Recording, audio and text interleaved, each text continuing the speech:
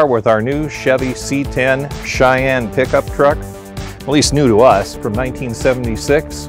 What we're going to tell you about over a whole series of videos, and starting today with an introduction video, is how we're going to take this truck and turn it into the ultimate everyman's work truck, haul truck, and yet have it be looking good eventually when we're done.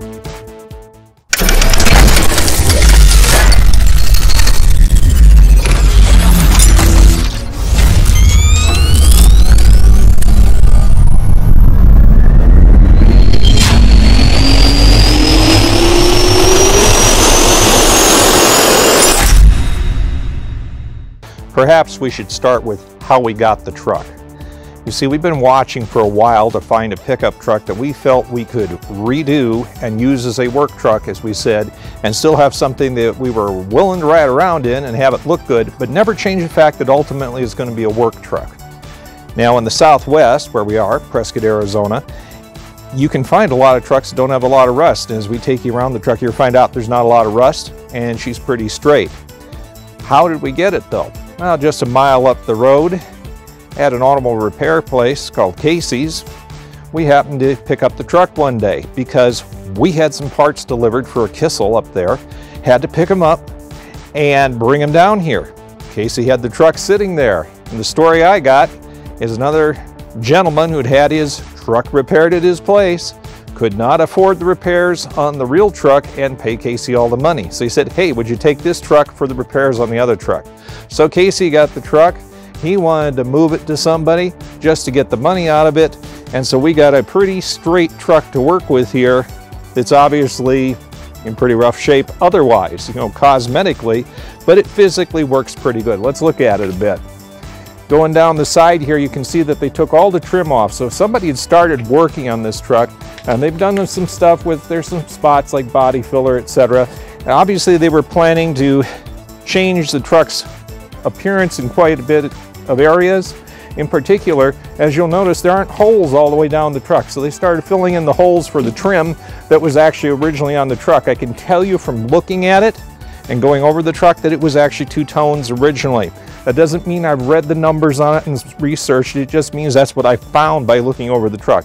But so far, it's reasonably straight. And then you can see that it's got some surface rust, but rust through doesn't seem to be much of a problem. We've only got 3 places we found on the truck where it's got rust through. We also have a filler cap here on this side, which is important because this is actually a dual tank truck, which makes it very nice to drive. It's got the dual tank option, and it's got the switch on the dash for that. That's one of the problems we have to deal with though. We've already been under the truck and found out whoever it was that was working on it, or somebody before them, completely disconnected the tank on the passenger side. So we're going to have to restore that to operational so we can use it on the truck for the future. Pretty much everything here tells you when you get inside, etc., that it was originally, as we said, a Cheyenne from 1976, and it was a pretty loaded truck with what we can see for options that were on it. So we'll move around and show you some of the other things now. Up front here on the truck, you can see that whoever had it was kind of a skull freak. You'll find out there's skulls all over the truck right now. Front bumper, or at least the bumper mounts, are bent. The bumper's bent up a little bit. No point in re-chroming that bumper. New bumpers are available, so inexpensive it doesn't even make any sense. The grill here, wrong grill for the year. Don't even know which year it is. We'll put the correct one in there when we get around to it and fixing that up. That's all cosmetic work. But structurally, it's sound. Here we are looking under the hood, and as you can see, most everything is dirty, grungy, etc.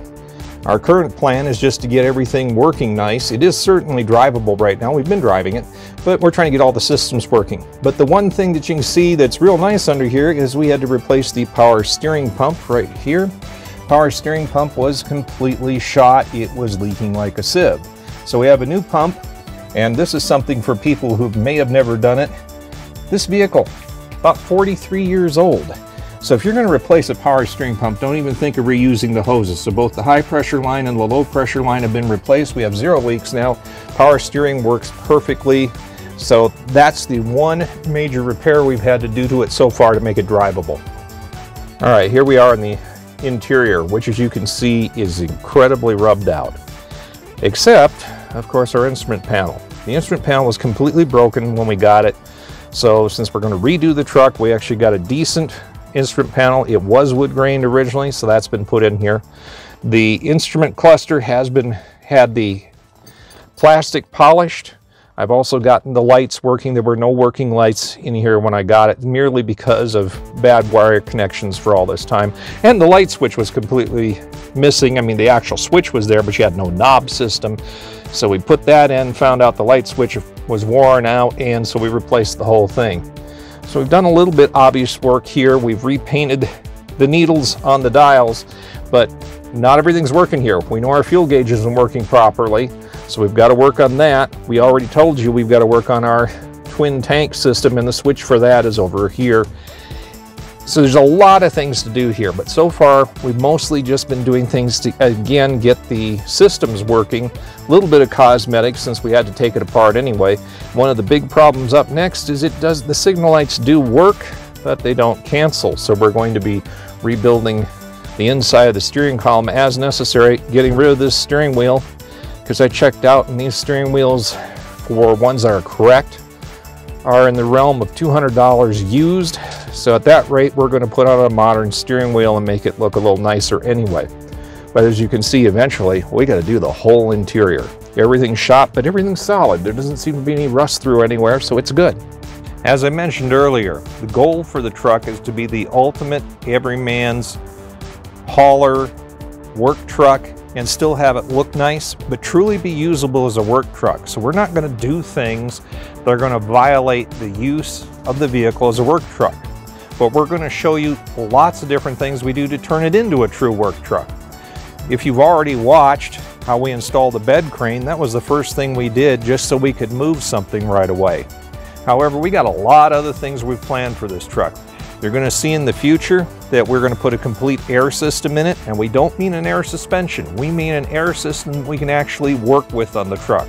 We're going to be putting in a power inverter system so we could actually take this truck somewhere, take a welder with us, and weld with it. We're going to put in the necessary items to make this into an appropriate tow vehicle. We have a car trailer, we're going to make it into a tow vehicle that's actually usable. And we have a number of other neat things that we're going to do that are make the truck user-friendly from a work standpoint, something that you could actually drive every day, still like the way it looks, and not be ashamed of it, and not really just want to keep it like this and let it deteriorate, but also, remember, keep it a work truck the whole time. So you're going to see every modification we make to the vehicle to keep it in that condition, and what we're going to do to finish it ultimately to make it look decent, nice. And the whole goal for this, we're going to try to do this all for under $10,000. And that's going to make the truck really usable, really nice. And to give you a start, we paid $3,000 for the truck as it sits. And what we're going to do throughout the actual series of videos of this truck is we're going to tell you the costs of each of the items we do, roughly, and at the end we're going to give you the total cost. So you can see that everybody could do what we're going to do with this truck themselves and have something they could use all the time for actual literal work and still drive it to work on a daily basis and be happy with it. So we hope you stay tuned and are interested in what we've got to show you.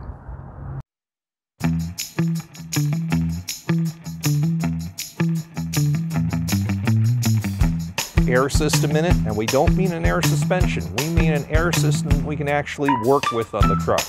We're going to be putting in a power inverter system so we could actually take this truck somewhere, take a welder with us, and weld with it. We're going